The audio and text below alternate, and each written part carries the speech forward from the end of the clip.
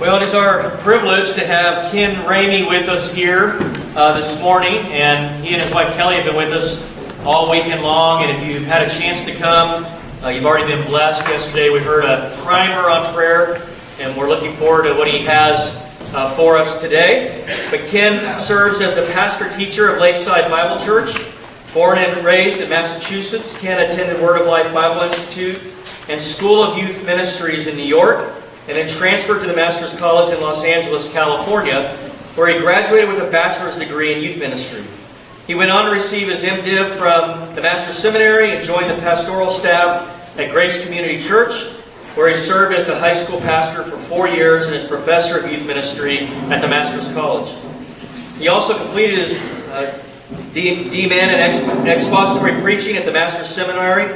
Ken and his wife Kelly were married in 1990 and have 3 children, Zachariah, Hannah, and Jacob. And again, we know Ken from afar because we have studied his book, Expository Listening. If you were in the men's study earlier this year, you went through that book, and I've had the opportunity to go through it with several men. And the book itself is just, every Christian needs to read the book because it will have eternal impact as we learn how to listen to the preaching of God's Word.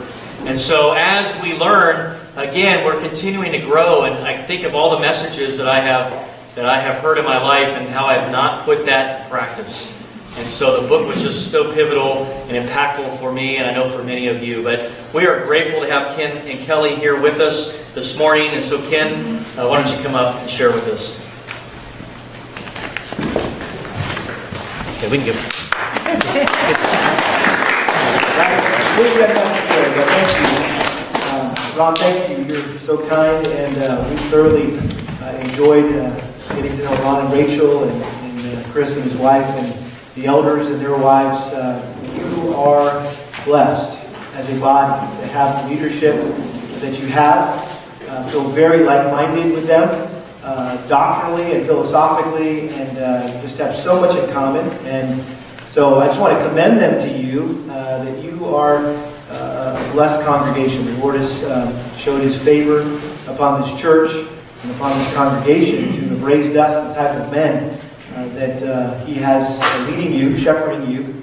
And it seems to me, while there's no perfect church and there's no perfect pastors or elders, that you're going to be just fine here. And the Lord has been good. And it seems appropriate that as a former youth pastor, we're down here in the youth pit, as we used to call it, close by with the wafting of donuts in the air. It just seems the only thing that would make it better would be some pizza, right? That would just kind of round the whole experience out. But anyway, it's good to be with you, and thank you so much for your attentiveness to the Word. I did mention to the guys last night when we were having dinner that you truly are expository listeners. I mean, you are very attentive to the teaching of God's Word, which is a testimony and just an evidence of God's grace in your life. And so, this morning, I'd like you to take your Bibles and turn with me to Colossians chapter 1.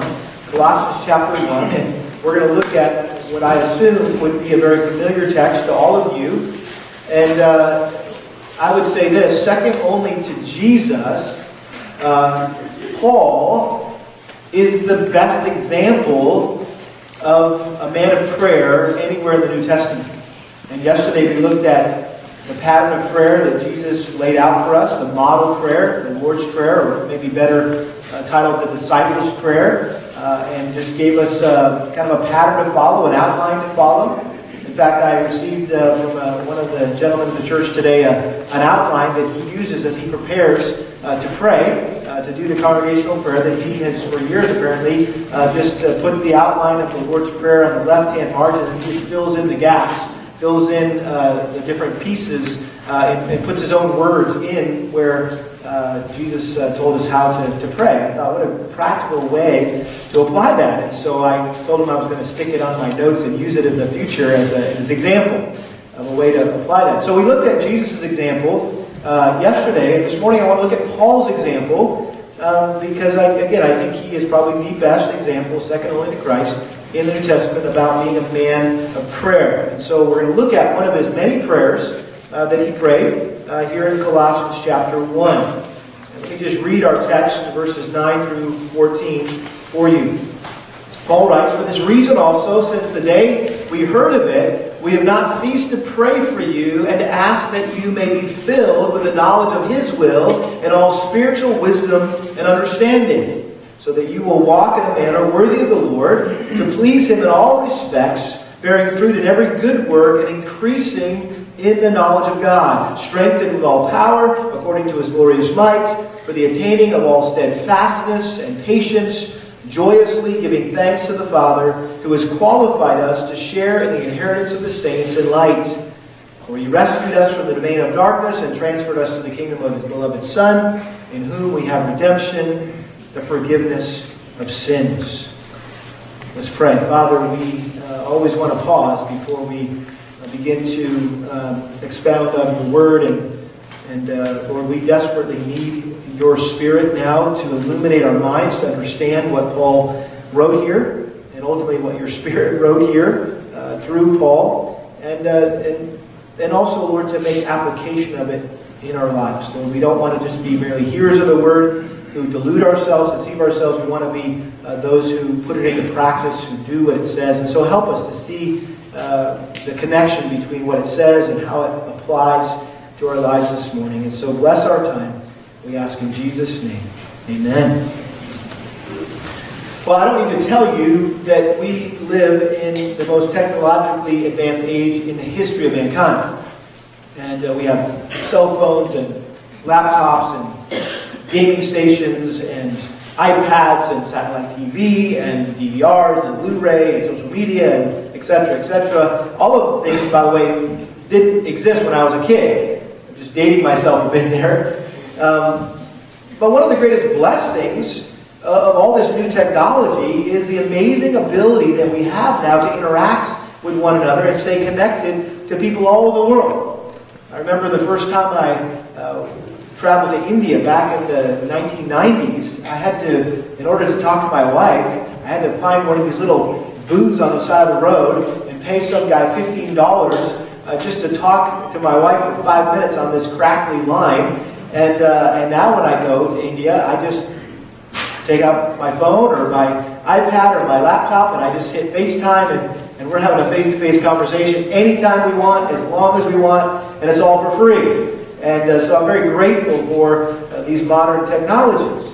And so as Christians, we have to understand, however, that we've always had something that is a far greater blessing than things like email and the ability to text and FaceTime and Skype. More than any of these other technological advances that we have now, or even may come in the future. And what I'm referring to is we have prayer.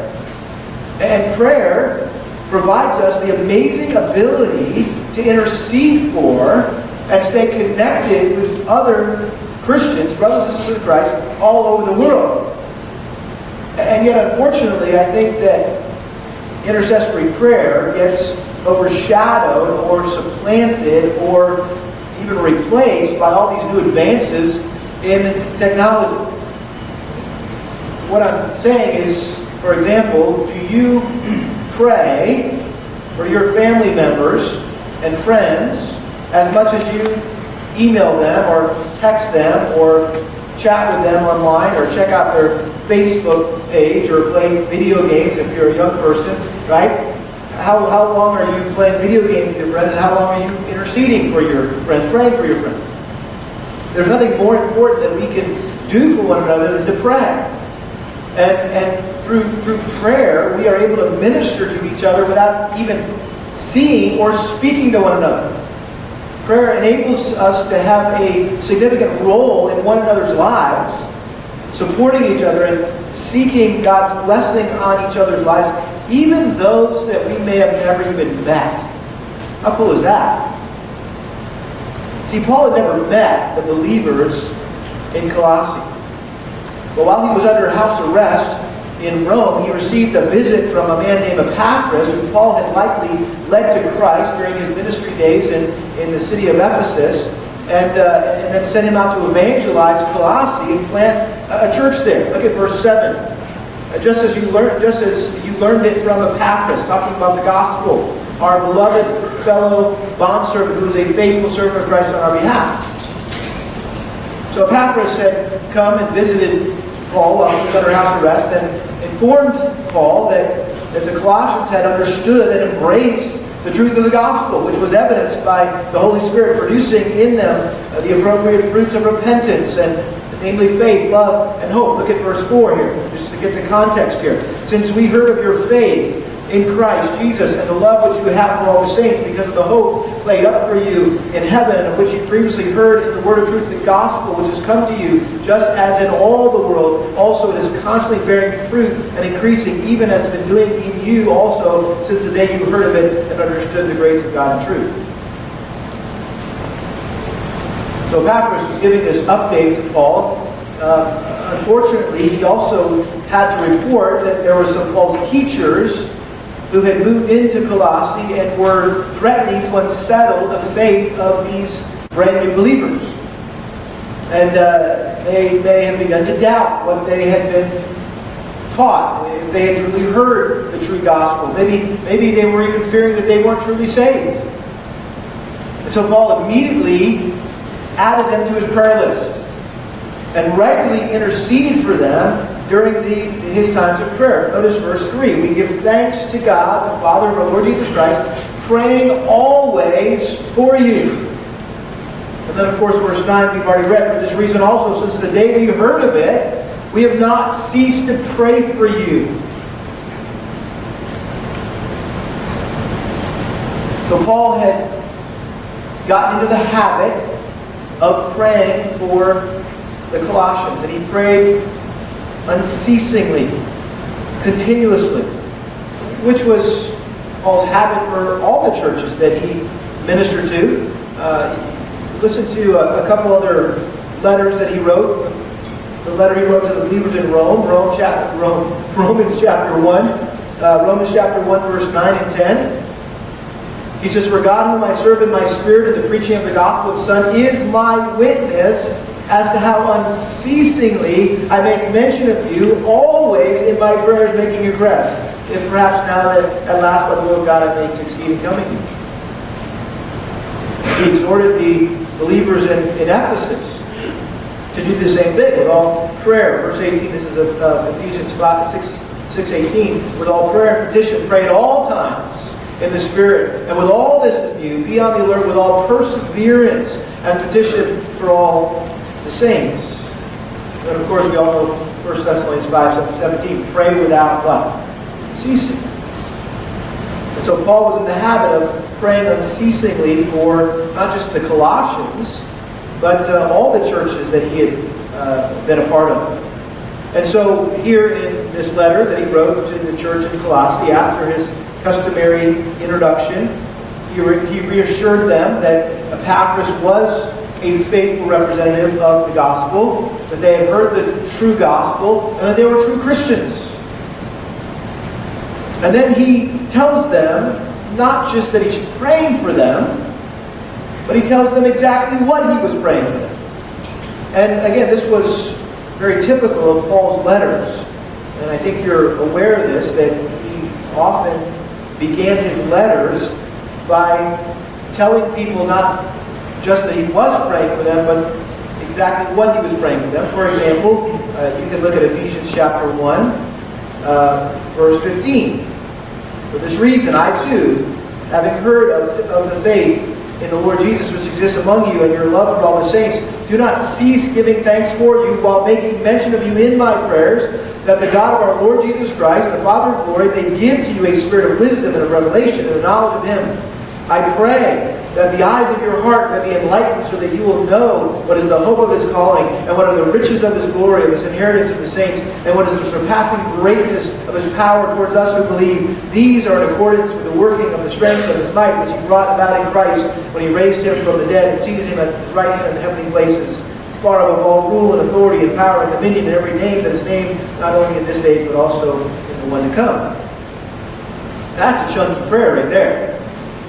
And he goes on, even in later in that letter, Ephesians chapter 3, verse 14. For this reason, I bow my knees before the Father, from whom every family in heaven and on earth derives its name, that he would grant you," and here he's going to give you his prayer list, "according to the riches of his glory, to be strengthened with power through the Spirit of the inner man, so that Christ may dwell in your hearts through faith, that you, being rooted and grounded in love, may be able to comprehend with all the saints what is the breadth and length and height and depth, and know the love of Christ, which surpasses knowledge, that you may be filled up to all the fullness of God."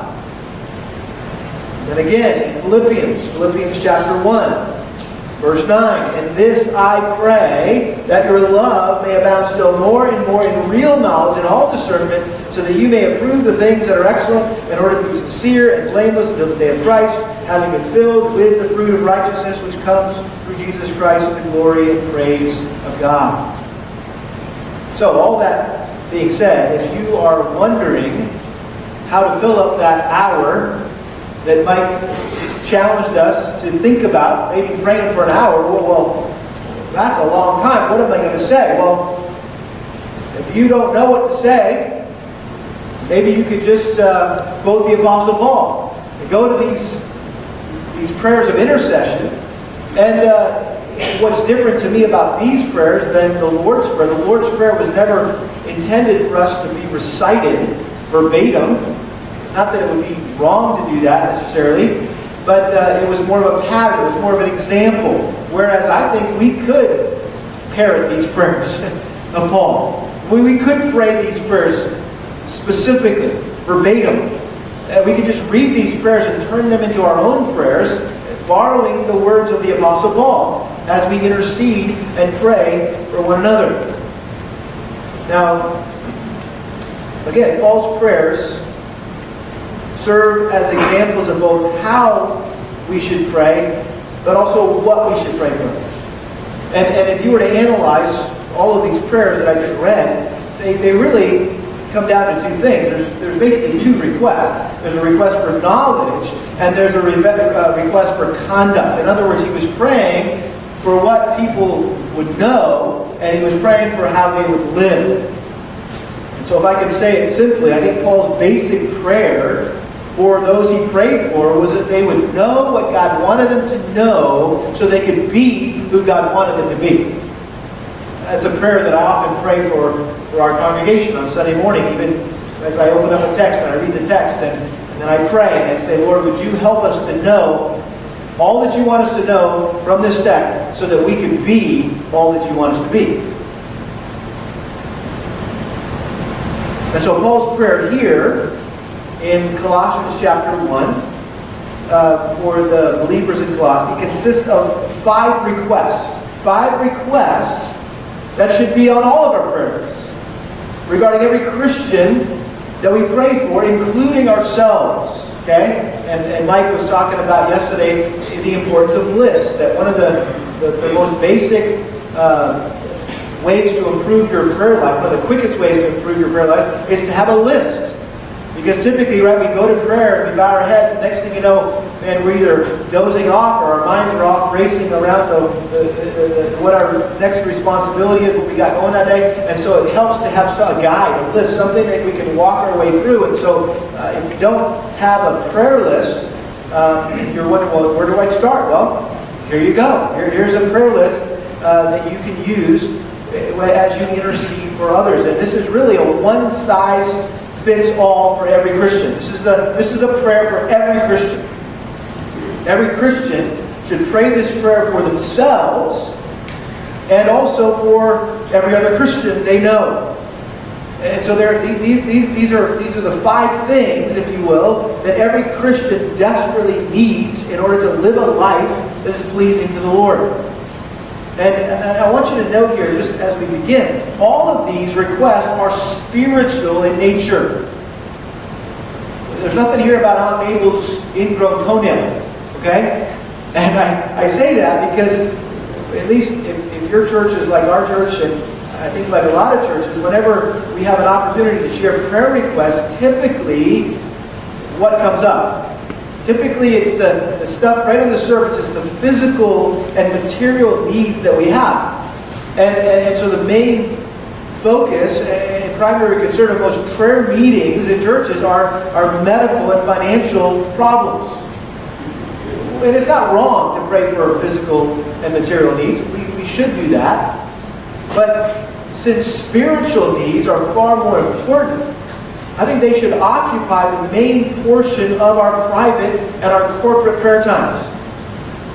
And again, I think if there is a physical need, you can always turn that physical request, that request for physical help, into a request for spiritual help. And I don't know if the members of our body appreciate this, but typically if I go visit them in the hospital and they're laying there in bed having just about to go into surgery or just coming out of surgery or whatever, I'll typically pray for their physical need. I'll pray for the doctor that he would have wisdom in all the decisions and incisions that he makes that day, and that the Lord would provide healing and protection. But I always end up praying, Father, I ask that you would use this physical trial to fill up where they're lacking in their faith, that they would be mature and complete, lacking nothing. Because ultimately, right, it's not what's going on physically that matters, it's what's going on spiritually. God is using whatever physical, material need you have, financial crisis you have, to grow you spiritually. And so, what are these 5 things that Paul prayed for? And just quickly, he prayed for spiritual wisdom and understanding. He prayed for their spiritual conduct and behavior. He prayed for spiritual growth and fruit. He prayed for spiritual strength and power. And he prayed for spiritual gratitude or thankfulness. Now, that doesn't sound very practical, so let me give you a list, I guess, practically speaking. What are we to pray for other Christians? When we're praying for other Christians, what should we ask God to do? Okay? Number 1, we should ask God to help them to fully comprehend His will for their lives. It's the first prayer request on your list, your prayer list, your list in intercession. Help them to fully comprehend His will for their lives. Notice verse 9. For this reason also, since the day we heard of it, we have not ceased to pray for you and to ask that you may be filled with the knowledge of His will in all spiritual wisdom and understanding. By the way, Paul used the same words here that the false teachers were throwing around. The words fullness and knowledge and wisdom and understanding. Apparently they were promoting some early form of Gnosticism, which they said was true spirituality, that could only be achieved by attaining some higher level of knowledge, or this gnosis. That's where the word Gnosticism comes from. And so they had suddenly introduced this idea that beyond the essentials of Christ, that Epaphras had taught them, the Colossians needed something more. They needed to go to the next level in order to experience the fullness of God in their lives. So it was more this kind of mystical enlightenment that they were promoting. Which, by the way, sounds very common today, doesn't it? There are many false teachers today who give Christians the impression that their lives will never really count for the Lord until they have a certain mystical experience or acquire some spiritual gift. Like you need to be baptized by the Holy Spirit. You need to have the gift of tongues. And I'll never forget a guy coming up to me one time, a guy that I knew, and he was a well-intended guy. I don't know if he was a true believer or not, but I remember he came from a charismatic church, and he came up to me one time with great concern, and he grabbed a hold of my hand and he said, "Brother, I am praying that you repent and receive the baptism of the Holy Spirit." And I was like, "Well, hey, listen, I really appreciate your concern for me, but just so you know, I already have been baptized by the Holy Spirit. And it happened when I got saved. And it ain't going to happen again, okay? And I have everything I need in Christ right now with the Word of God, right? The Spirit of God in me. And so don't let people pressure you that somehow you're spiritually second rate. You're just a JV Christian. You need to go to the next one, be a varsity Christian, and you need this baptism of the Holy Spirit. You need to have this experience, right?" Based on what Paul said here, we don't need some fresh spiritual experience. We need to grow in the one that we already have. We don't need some new knowledge. We need to more fully understand what we already know. And that's what he meant by that you would be filled with the knowledge of his will. To be completely filled or totally controlled by what you know. We understand this word being filled by being filled with anger or being filled with fear or filled with joy. It means being controlled by, being filled with the Holy Spirit, right? Ephesians chapter 5:18, being controlled by the Holy Spirit. And again, we don't have time to look at this, but if you're familiar with the book of Colossians, this was a theme, especially here in the first and second chapters, this whole idea of filling and fullness. And just one example, verse 9 of chapter 2, for in Christ all the, what? Fullness of deity dwells in bodily form. And so he was playing off the false teachers and what they were trying to convince the believers of there. So notice he says that you would be filled with the knowledge of his will. This is the word epignosis in the Greek. And Paul, the word for knowledge is typically gnosis, and he added this preposition, epignosis, to intensify the meaning of the knowledge he was referring to. This is deep, thorough knowledge. And this is what he prayed for in Ephesians chapter 1. This is what he prayed for in Philippians chapter 1 as well. And these other prayers that I already read for you. Again, Paul wasn't praying that they would receive some kind of new knowledge, but that they would more fully grasp what they already knew to be the will of God for their life. And that's something every one of us as Christians needs to know. We need to know God's will for our life. Now, Paul wasn't referring to God's decretive will, which is like what he's decreed before the foundation of the earth, like where you're going to go to college, who you're going to marry, what job you're going to take, what church, right? I mean, that's God's decretive will. That's none of our business, right? God will work that out in his way in his time. I think what Paul was referring to here is God's directive will. In other words, namely, how God wants us to live our life. This is God's will, by the way, right here. It's not lost. You don't have to find it, right? It's right here. This is how God directs our lives and shows us his will. It's through his word. So the Spirit of God illuminates our minds so we understand God's word, which reveals God's will for our lives. So he's praying, God, would you fill them with the knowledge of his will, your will, in all spiritual wisdom and understanding. And I think these two words, wisdom and understanding, refer to the comprehension of and application of God's word. And by the way, I was just meeting with some brand new believers, and I'm doing their premarital counseling, and the gal was just talking about this new Bible study the woman's Bible study she just started going to at this other church.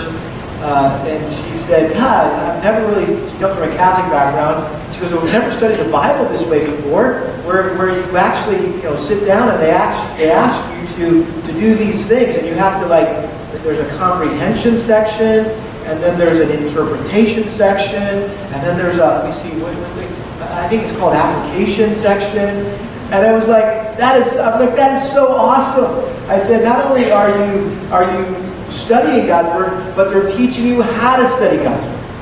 Observation, interpretation, application, observation, interpretation, application. For those Word of Lifers here, I already met a few of you. And we cut our teeth on that at Word of Life, right? Every day we were having our quiet time, diary, everything stopped on the campus, and everyone sat down, from the president to the custodian, right? And every student and professor, we stopped, we had our quiet time, and they gave us these little diaries, and the question was always, what does it say? You have to write that down, read a verse, what does it say? Second question was, what does it mean? And the third question was, how does it apply?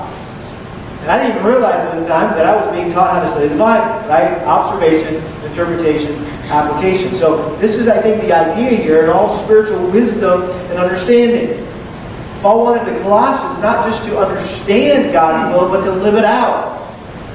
He wanted them to have more than just a bunch of head knowledge. Which, by the way, churches like ours, that's probably the biggest danger. That we just produce a bunch of Bible heads. We all have all this information, right? But we're not doing anything about it. It's not changing the way we live our lives.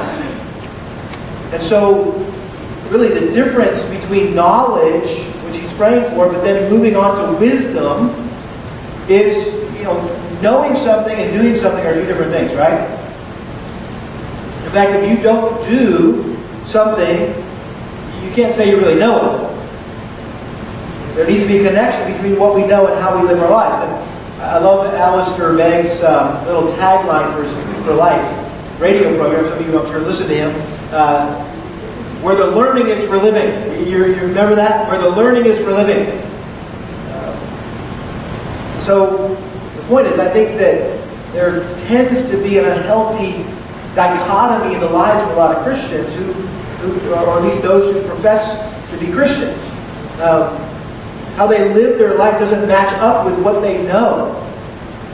I remember watching the royal weddings that were, that was a big deal. I was so honestly shocked at how crazy Americans got to watch the royal weddings. And I know I see some of the young ladies just like, oh, it's like a fairy tale wedding, right? That's why it was so fun for you to watch. But it was shocking to me. I had really never listened to any messages or services from these old historic cathedrals, Westminster Chapel and the other, I can't remember, the St. George's thing where they got, the most recent couple got married. But you listen to the service and man, they're reading the Bible. And they're presenting a biblical view of marriage. And all the songs that they sang and even the message that was, I'm like, oh, wow, I'm good with all that. But then you look at the royal family and you see just how they not necessarily live that out and practice that. I'm thinking, okay, this is a problem, right? People know the truth, they have the truth, but it doesn't make a difference in their life.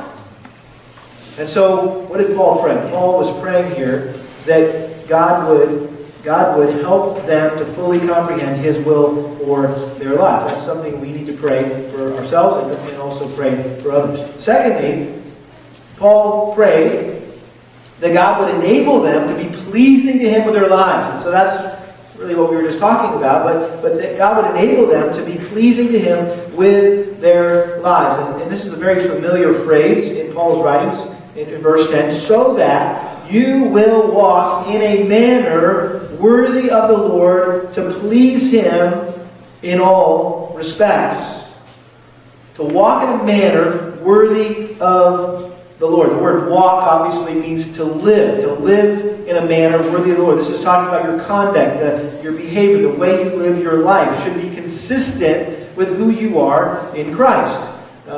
Ephesians chapter 4, verse 1, the pivotal verse in the book, the hinge of the first three chapters, moving from basically the doctrinal section in chapters 1 through 3 to the practical applicational section in chapters 4 through 6. He says this, therefore I, the prisoner of the Lord, implore you to walk in a manner worthy of the calling with which you've been called. Philippians 1:27. Only conduct yourselves in a manner worthy of the gospel of Christ. 1 Thessalonians 2:12. Again, Paul loved this expression so that you would walk in a manner worthy of the God who calls you into His own kingdom and glory. In other words, Paul's just saying, listen, if you're a Christian, act like one. And if you're not willing to act like one, don't call yourself one because you're making the rest of us who are trying to live it out look bad. Walk in a manner that's worthy of the Lord. And so if you truly know Christ, live like Christ, talk like Christ, act like Christ, smell like Christ. You fill in the blank, right? Just be like Jesus. Accurately represent Him in this world. So Paul says that they would walk in a manner worthy of the Lord to please Him in all respects. The goal of every Christian should be to live a life that is pleasing to the Lord. I love 2 Corinthians chapter 5, verse 9. Paul said, I make it my ambition when they're home or absent to be what? To be pleasing to the Lord. That is the ultimate goal for every Christian. That's the highest goal. That we would be pleasing to the Lord. Our natural tendency is to please who? ourselves, and also sometimes to please what? Others, to be people pleasers. Years ago, I did a little study on this concept of pleasing the Lord, and I came up with this little, I don't know, for lack of a term, a little devotional, and I keep it in front of my Bible, and I guess I keep it there in case I ever am somewhere, and the preacher goes down and they need somebody to fill the pulpit really quick. I can whip this out, and this is what I would preach. And so I've got a whole other message here, but I don't want to take all the time to do it. But it's just the way I thought through logically, and I looked up all the scriptures about pleasing the Lord in the New Testament, and it just seemed to break down like this. Number one, my daily passion is to be pleasing to the Lord. John 5:30, Jesus said, I seek not to please myself, but him who sent me. John 8:29, Jesus said, I always do the things that are pleasing to him. 1 Corinthians 7:32, one who is unmarried is concerned about the things of the Lord, how he may please the Lord. 1 Thessalonians 4:1, finally, brethren, we request and exhort you in the Lord Jesus, that as you receive from us instruction as how you ought to walk and please the Lord. 2 Timothy 2:4, no soldier in active service entangles himself in the affairs of everyday life, so that he may please the one who enlisted him as a soldier. So my daily passion is to be pleasing to the Lord. And so if that's my daily passion, that needs to be my daily pursuit.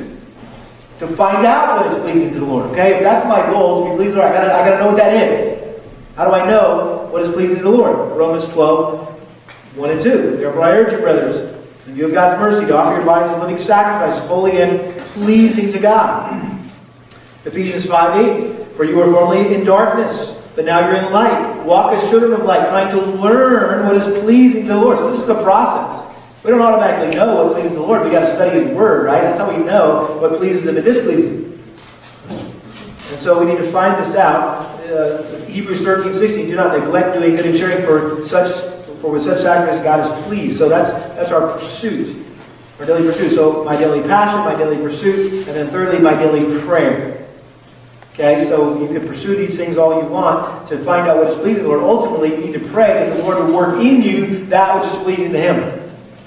And I love Hebrews 13, verse 20. Now the God of peace, who brought us up from the dead, the great shepherd of the sheep, with the blood of the eternal covenant, even Jesus Christ our Lord, equip you in every good thing to do His will, working in us that which is pleasing in His sight.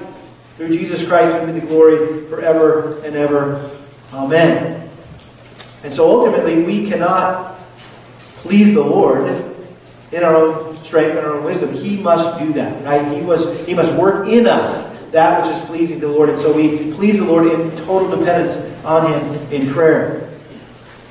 And so Paul was praying here simply that they would enable, that God would enable them to be pleasing to Him with their lives. Number 3, he prayed that God would cause them to grow and bear much fruit in their lives. That God would cause them to grow and bear much fruit in their lives. Notice again verse 10. Bearing fruit in every good work and increasing in the knowledge of God. Now, obviously, I don't need to tell you this. You've been well taught that good works don't save you. But they prove that you're saved, right? I love Ephesians 2:8-9. For by grace you are saved through faith. It's not of yourselves. It's the gift of God, not of works, so that no one can boast. We got that verse, but we got to connect it with the next verse, which says in verse 10, for we are His workmanship, created in Christ Jesus for good works, right? That He's foreordained that we should walk in them. So we're not saved by good works, we're saved for good works. And the Bible makes it very clear that you will know if someone's saved by their, fruit. By the fruit of their life. Look at the works. Again, we're not saved by works, but it does give evidence of whether or not the Spirit of God is at work in us.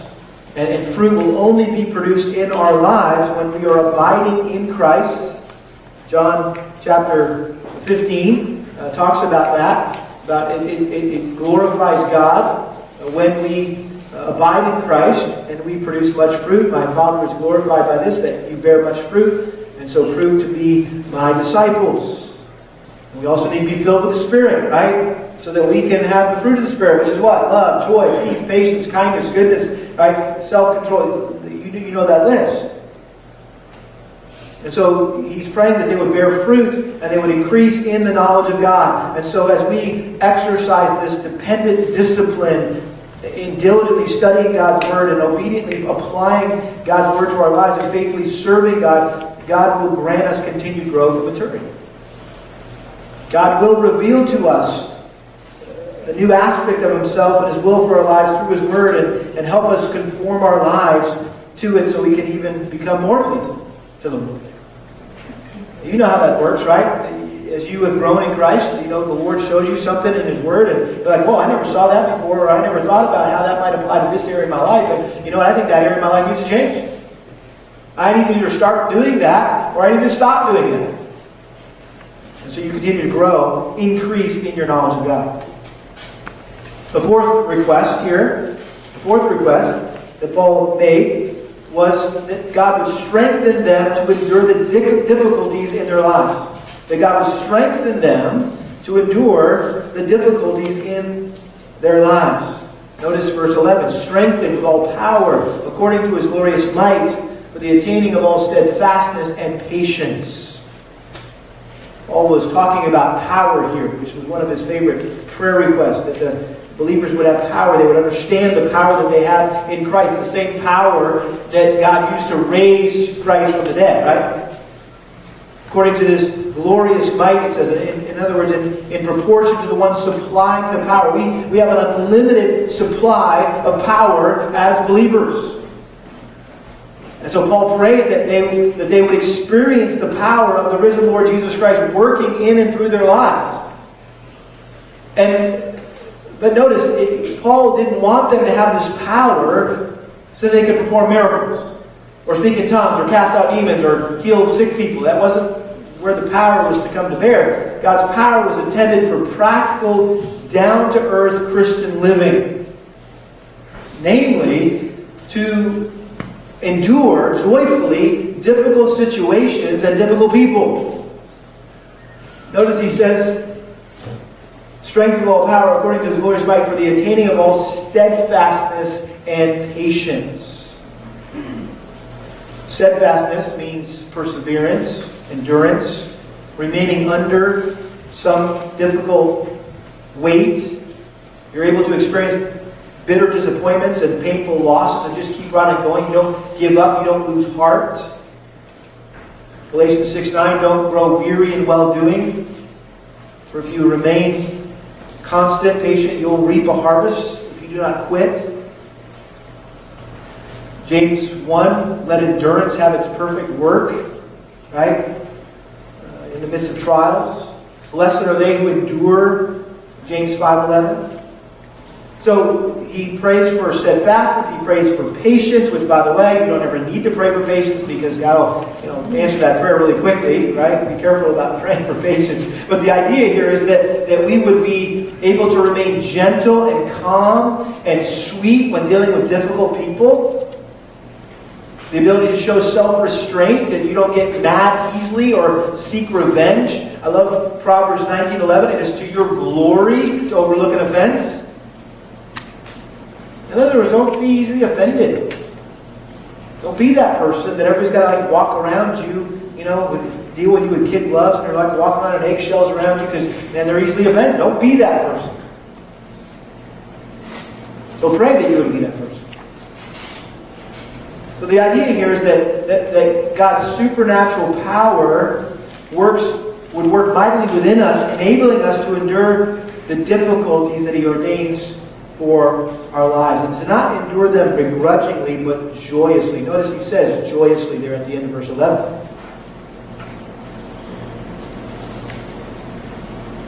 One commentator said this, what kind of power would you prefer? The ability to produce a spectacular miracle in front of a crowd of thousands, or the ability to live out a whole lifetime without letting Jesus down? I'll take that. You leave the miracles to somebody else, right?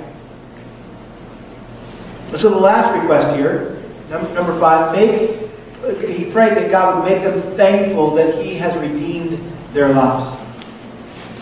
that God would make them thankful that He has redeemed their lives. Notice He said, giving thanks to the Father who has qualified us to share in the inheritance of the saints in light, for He rescued us from the domain of darkness and transferred us to the kingdom of His beloved Son, in whom we have redemption and forgiveness of sins. In other words, what should we be most thankful for? Our salvation. And when we remember that, right, when we are continually, constantly, forefront of our mind, just grateful that I'm saved. I'm so thankful that I'm a child of God. Everything else in life pales in comparison, doesn't it? You can deal with anything when you remember that. And so there's lots of things we could say about this section here, but for the sake of time, let's just say, is this what your prayer list looks like, sounds like? Are these the kind of prayers that are coming out of your mouth for other people and for yourself? I mean, what more could anyone want or need than these things right here? Now, this pretty much covers everything. And maybe just in closing, I would just ask you this, okay? We said, hey, this is how you should pray for others. But let me ask you this. Is your life an answer to Paul's prayer? Is your life an answer to this prayer? Do you fully comprehend God's will for your life? Are you walking worthy and pleasing Him with your life? Is God growing you and producing fruit in your life? Are you patiently and joyously enduring trials in your life with the strength that God provides? And are you truly thankful that He's redeemed your life?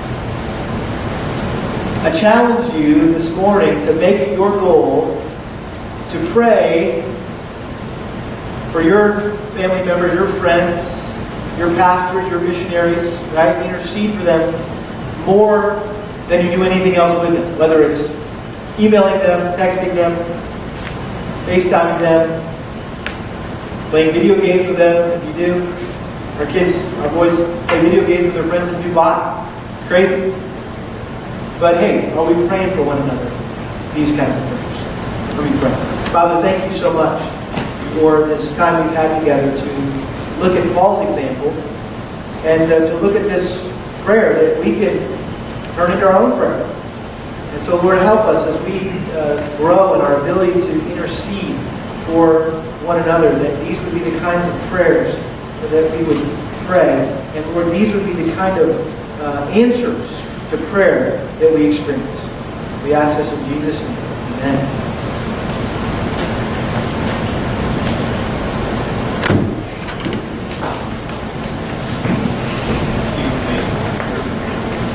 I don't need a mic. Thank you, Ken, very much. What a blessing and very helpful, practical things there for us to take from Colossians. And now we got to go from here and do those things. So that'll be our prayer, is that we take what we hear, we've heard this morning, and then we would go and do what we've heard. So thank you so much. Very helpful things.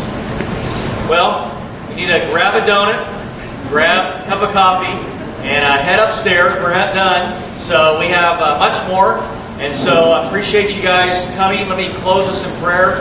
And then we're going to move upstairs and make room for the next group to come down here. So thank you again. Let's pray. Heavenly Father, we thank you so much for what we've heard this morning. And I just pray that this would be our prayer. That we would take Paul's prayer and that it would be ours, and that our life would be a reflection of this prayer. And not only would we pray this for others, but that we would live this out. So I pray that we would structure our lives in a way that we would be praying for others more than we are doing other things with them. And that we would be consistent in praying for them, and praying for their spiritual health, and more importantly than anything else. So I thank you for, again, this day and the opportunity to gather together as believers here and to hear the truths of your word. We pray this in Jesus' name. Amen.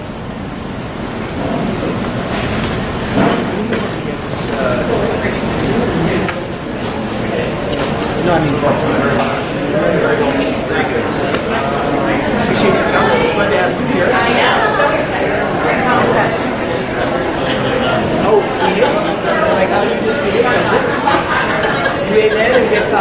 yourself or what?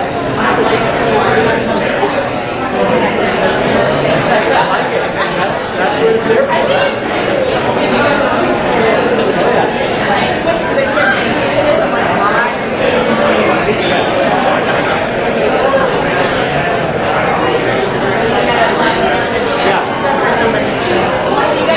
See you in a few minutes. Yeah, practice.